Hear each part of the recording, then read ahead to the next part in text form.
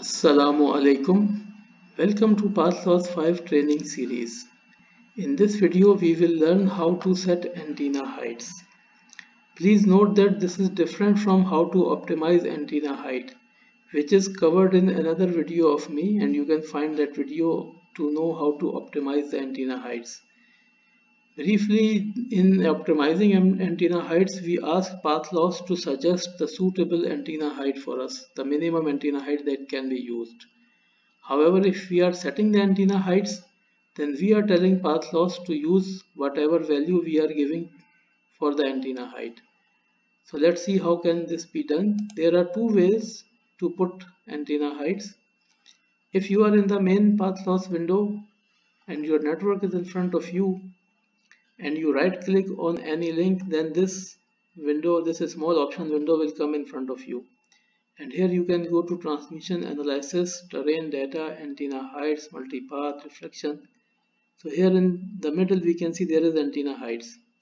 Also, other way is that if you are already in transmission analysis and you want to change these antenna heights, then you can go to configure and set antenna heights. So this will take you to a small window of antenna heights.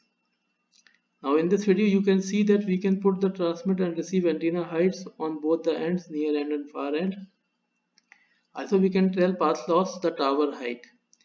Please note that the tower height must be higher than the antenna height because antenna cannot be put in air, it must be put on the tower.